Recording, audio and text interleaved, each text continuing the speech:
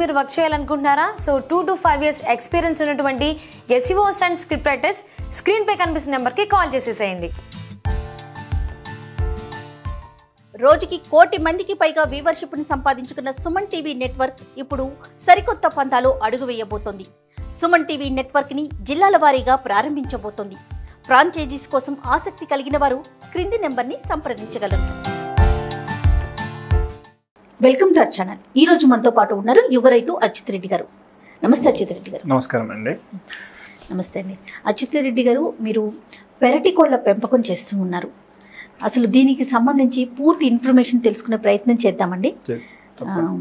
మామూలు కోళ్ళకి పెరటి కోళ్ళకి ఉన్న తేడా ఏంటి? ముఖ్యంగా మేడం, సుమన్ టీవీ వారికి నా ప్రత్యేక కృతజ్ఞతలు నన్ను ఈ ప్రోగ్రామ్కి పిలిచినందుకు. అలాగే మీరు కూడా మంచి కార్యక్రమాలు చేస్తున్నారు. అంటే 2 యూట్యూబ్ ఛానల్స్ మేము రెగ్యులర్గా ఫాలో అవుతుంటాము. చాలా లోతుగా అంటే రైతుల దగ్గరికి వెళ్ళి వాళ్ళ పొలాలకు వెళ్ళి వీడియోస్ తీసుకొచ్చి ఎక్కడైతే చాలా మందికి అందన వాళ్ళకు ఇన్ఫర్మేషన్ లేని వాళ్ళకు మీరు చాలా చక్కగా వివరిస్తున్నారు. దానికైతే చాలా బాగుంది. దానికి ధన్యవాదాలండి. ఇక ముఖ్యంగా ఇప్పుడు మన ఇండస్ట్రీకి వచ్చేస్తే మన దగ్గర తెలంగాణ, ఆంధ్రప్రదేశ్ 2 స్టేట్లో లేదా భారతదేశంలో కోళ్ళు కొత్త కాదండి. సో ముఖ్యంగా చాలా మందికి బ్రాయిలరు, లేయరు అంటే తెల్ల కోళ్ళు అని మనం అనబడి తెలిసినట్టే ఈ పెరటి కోళ్ళు కూడా చాలా వరకు తెలుసు. వాటిని వాళ్ళు నాటుకోళ్ళు, పెరటి కోళ్ళు ఇలా లేకపోతే వేరే బ్రీడ్స్ తోని గిర్రాజా, వనరాజా కూడా మనం అంటూ ఉన్నాం అన్నమాట. ఈ ముఖ్యంగా వచ్చేసి ఈ బ్రాయిలర్కి, లేయర్కి అయితే కొదవ లేదండి. అది ఇంటిగ్రేటెడ్ ఫార్మింగ్ పెద్ద పెద్ద కంపెనీస్ ఉన్నాయి కాబట్టి వాళ్ళు చాలా చక్కగా ఎస్టాబ్లిష్ చేసుకొని చేస్తున్నారు. ఇప్పుడు ఒక 10 సంవత్సరాల నుంచి మనము ఈ నాటుకోళ్ళని కూడా ఇండస్ట్రియలైజ్డ్ గా చేయడానికి ప్రయత్నిస్తున్నాము. అదే రైతులు కూడా చాలా మంది అవగాహనతోని గుడ్ల పెంపకం లేదా కోళ్ళ పెంపకంలోకి ఇండస్ట్రీకి వస్తున్నారు అనమాట.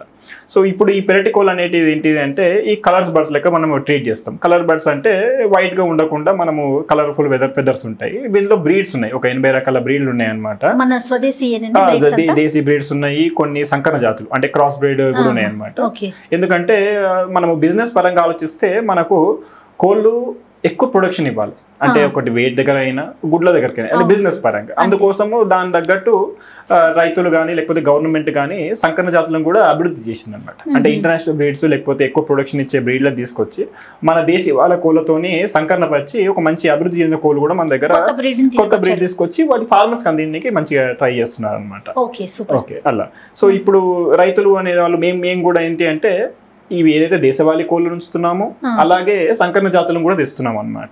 తెచ్చి వాటిని మంచిగా మనము మన పద్ధతి నాటుకోళ్ళు అనే పద్ధతి అంటే నాటు అనే పద్ధతిలో మనం ఈ కోళ్ళను పెంచేసి ఫ్రీ రేంజ్ చికెన్ ఫార్మ్స్ మనం ఎస్టాబ్లిష్ చేసాం అనమాట. ఇప్పుడు నాటుకోళ్ళు అంటే జనరల్ గా మనం ఇంటి దగ్గర ఫ్రీగా వదిలేస్తాం వాటిని. ఇప్పుడు బ్రాయిలర్ కి నాటుకు అదే కదా తేడా.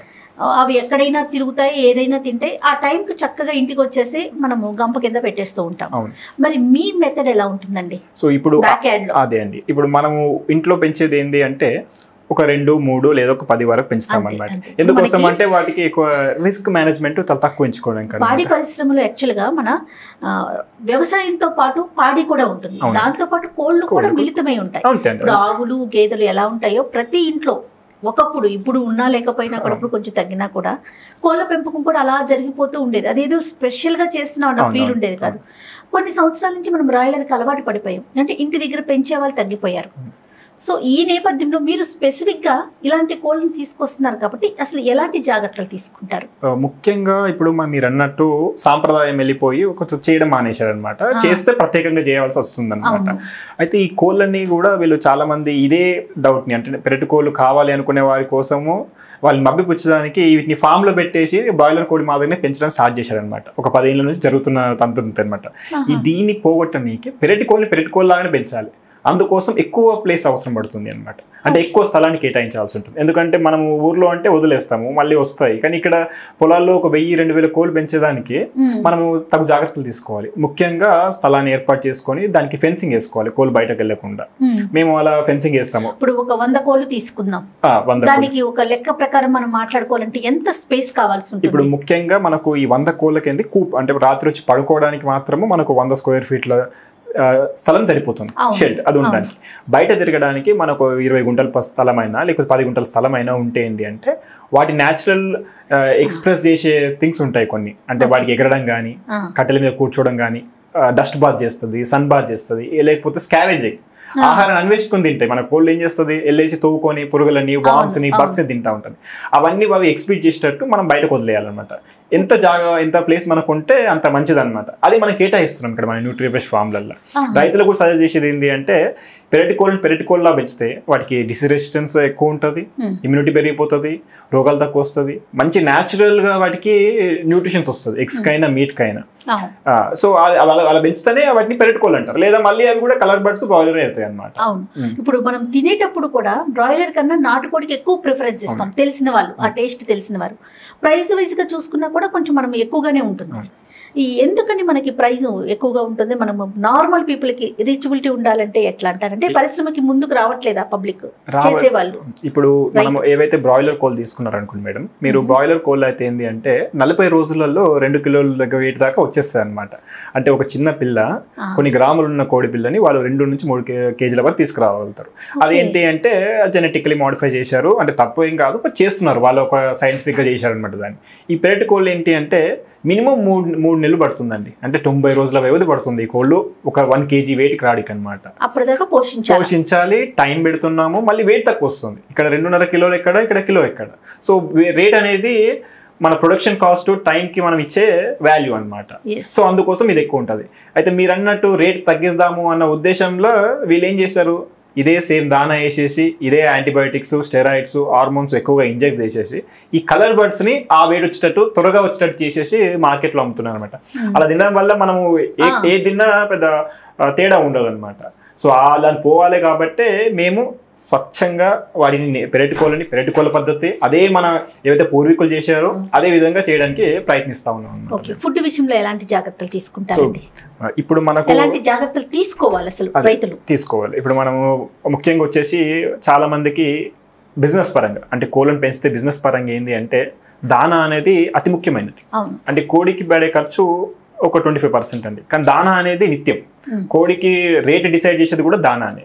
అయితే ఇప్పటి వరకు చాలా మందికి ఉండే ఏంటి అంటే కోళ్ళు ఏదేసినా తినేస్తుంది అనే ఒక ఉద్దేశం ఉంది. ఎందుకోసం అంటే మన ఇంట్లో మీరు చెప్పినట్టు 10 కోళ్ళు ఉన్నాయి అనుకోండి, అది రోజు తిరిగి వస్తుంది. కొంచెం ఏదో మనం నూకలు కొన్ని ధాన్యాలు ఏవో వేస్తాం, అది తింటాయి. ఎందుకంటే వేరే సప్లిమెంట్ గా మిగతా బయట తినేసి వస్తుంది. సో అలా చేస్తుంది. అదే ఇక్కడ ఫామ్ లో ఏమవుతుంది అంటే లిమిటెడ్ రిసోర్సెస్ ఉంటాయి. మీరు ఒకటే ప్లేస్ లో ఒకటే స్థలంలో ఎన్ని రోజులు దింపినా అక్కడ ఫుడ్ అయిపోతుంది అన్నమాట. అందుకోసం ఏంటి అంటే కోళ్ళకు వాటికి కూడా న్యూట్రిషన్స్ కావాలి. ఆ న్యూట్రిషన్స్ కావాలి అంటే ఒక ఫార్ములా ఉంటుంది అనమాట. అంటే ఒక కోడికి ఎంత న్యూట్రిషన్స్ కావాలి, ఒక ప్రోటీన్ ఎంత కావాలి, దానికి అమినో యాసిడ్స్ ఏమైనా కావాలి, కాల్షియం అతి ముఖ్యమైనది, గుడ్డు కోసం అది కావాలి. ఇవన్నీ కావాలి అనుకున్నప్పుడు ఒక చార్ట్ రెడీ చేసుకొని వాటికి మేత వేయాలి. ఇప్పుడు ఈ మేత వేయడానికి మనము ధాన్యాలు ఫార్ములా రెడీ చేసుకోవచ్చు, లేదా గ్రీన్ ఫౌడర్ని మనము ఎక్కువగా ఎంకరేజ్ చేస్తే వాటి కూడా చాలా హెల్తీగా న్యూట్రిషియస్గా ఉంటుంది అనమాట. హెల్త్ పరంగా ఇంకేమైనా కేర్ తీసుకుంటారా? వీటికి ఇంజెక్షన్స్ కానీ లేకుంటే ఏ విధమైన వ్యాధులు రాకుండా ముందుగానే టీకాలు వేయించడం కానీ ఇలాంటి కేర్ తీసుకోవాలా నాటు వాటికి? ఇప్పుడు నాటు కోళ్ళకు అంటే మనకు జనరల్గా ప్రాబ్లం ఏంటి అంటే ఎక్కువగా చుట్టుపక్కల ఫార్మ్స్ ఎక్కువైపోయి అవి ఎక్కువ ఓవర్ క్రౌడ్ అయ్యేసరికి రోగాలు ఎక్కువగా వైరస్ అనేది ఒకదాని నుంచి ఒక స్ప్రెడ్ అవుతుంది.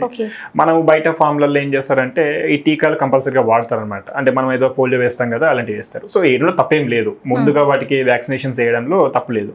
కానీ తరువాత జరిగే పరిణామాలు ఇబ్బందికరంగా ఉన్నాయి. ఎందుకోసం అంటే వాటికి రోగాలు వచ్చినప్పుడు వాటిని త్వరగా మానిపేయడానికి, అంటే జనరల్ గా మనకు జలుబు చేస్తే మనం కూడా టాబ్లెట్లు వేసుకోవడం స్టార్ట్ చేస్తున్నాం. కోళ్ళకు కూడా సిఆర్డి లాంటివి వస్తాయి అనమాట. అవి త్వరగా తగ్గడానికి ఇంజెక్షన్స్ ఇస్తున్నారు అనమాట.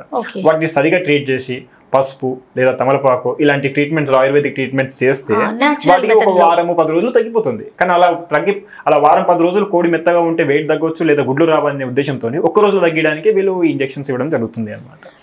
సో అది ఇవ్వకూడదు. మనం ఏంటంటే న్యాచురల్ గా ట్రీట్ చేస్తే ఒక వారం రోజులు వాటిని సిక్ రూమ్ లో పెట్టేసి మనం ట్రీట్ చేసుకుంటే మనకు ఆరోగ్యంగా ఉంటుంది కోడి, మనకు కూడా తింటే హెల్తీ. అది ఇప్పుడు మనకి ఎలాంటి ట్రీట్మెంట్ తీసుకుంటామో వాటిని కూడా అలాగే ట్రీట్ చేయాలి.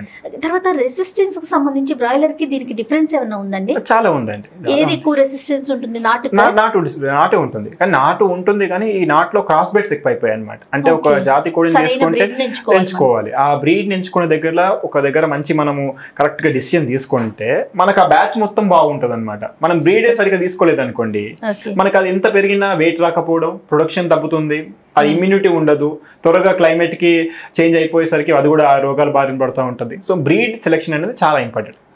ఓకే, మీ ఫామ్ లో ఎన్ని ఉన్నాయండి? ప్రస్తుతానికి మా ఫామ్ లో కోళ్ళు వచ్చేసి 2500 ఉంటాయండి. అందులో మల్టీ బ్రీడ్ అనమాట. ఎందుకోసం అంటే ఫ్రీ రేంజ్ అనే దాంట్లో ఏంటి అంటే మనకు మల్టీ కలర్ మల్టీ సైజ్ గుడ్లను అమ్ముతుంటాం అనమాట మనం. ఎందుకంటే ఒక స్టాండర్డైజేషన్ ఉండదు. ఎందుకంటే కోళ్ళు బయట తిరిగేస్తాయి కదా, ఒక కోడి ఒక్కొక్క ఫీడ్ తింటది, ఒక్కొక్క రకమైన ఎగ్గు పెడతా ఉంటది. సో మనకు ప్రాబ్లం లేదు. ఎందుకంటే మన ఉద్దేశం ఏంటి, ఆ కోడి ఏం తిన్నదో అదే న్యూట్రిషన్ అని మనం నమ్ముతాము. సో ఎగ్ కలర్ మనకు సంబంధం లేదు. సో మన దగ్గర వచ్చేసి ఇప్పుడు బాగా అభివృద్ధి చెందిన BB380, ఇంకోటి ఇండిబ్రో అనే కోళ్ళు ఉన్నాయండి. దాంతో పాటు మన గవర్నమెంట్ ఇచ్చేది అంటే ఆంధ్రప్రదేశ్ తెలంగాణ గవర్నమెంట్ ఇచ్చే వనరాజ గిరిరాజ కోళ్ళను కూడా పెంచుతున్నాము. వాటితో పాటు మన ఓన్ జాతులు, మన దగ్గర దొరికే లోకల్ జాతుల కోళ్ళను కూడా మనం కొన్ని యాడ్ చేసి వాటిని కూడా పెంచుతున్నాం కలిసి అన్ని. ఓకే అజిత్ గారు, అయితే ఇంత చిన్న వయసులో ఈ ఫీల్డ్ వైపు మీరు అసలు ఎలా ఆకర్షితులయ్యారు? నేను అసలు బేసిక్ గా ఏం చదువుకున్నారు?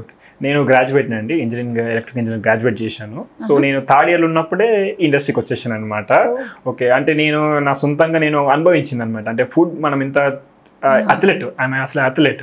సో నేను రన్నింగ్ చేస్తూ ఉంటే నాకు ఆహారం లోపం వచ్చింది అనమాట. అంటే ఎక్కువగా అలసిపోవడము, త్వరగా చెమట రావడం ఇదంతా అనమాట. ఎందుకోసము అంటే మీరు ఏం ఫుడ్ తింటున్నారో అడిగారు అనమాట ఒక డాక్టర్. సో అప్పుడు ఆయన చెప్పారు ఏంటి అంటే ఇలా నార్మల్ దొరికి తింటున్నా అంటే అసలు ఏముంటుంది తెలుసా నీకు, ఆలోచించావా నువ్వు ఫార్మర్ బ్యాగ్ నుంచి వచ్చావు? నేను ఆలోచించడం స్టార్ట్ చేస్తే ఇట్స్ కాల్డ్ అడల్ట్రేషన్, అంత కల్తీ ఫుడ్. సో ఇది వద్దు, ఏం చేద్దామనే ఆలోచనలో అలాగే నాకు కూడా ఆంటర్ప్రినర్షిప్ ఐడియా ఉంది కాబట్టి ఇదే ఎందుకు చేయొద్దు, వై నాట్ దిస్ అనే క్వశ్చన్ వచ్చింది. అప్పుడు నేను చాలా రీసెర్చ్ చేశానండి. అన్ని కంట్రీస్ తిరిగే, అన్ని స్టేట్స్ తిరిగేసేసి మొత్తం ఇన్ఫర్మేషన్ గ్యాదర్ చేసి బేసిక్గా ఆర్గానిక్ ఫార్మింగ్ వెళ్దాం అనుకున్నాను. కానీ ఆర్గానిక్ ఫార్మింగ్లో ఈ లాజిస్టిక్ కానీ అందించలేను, కొంచెం ప్రాబ్లమ్స్ ఉన్నాయి దాంట్లో. ఎగ్స్ అయితే నెసెసిటీ, రోజు తింటారు. సో దీన్ని ఈజీగా చేయొచ్చు అనే ఉద్దేశంతోనే వచ్చాను అనమాట.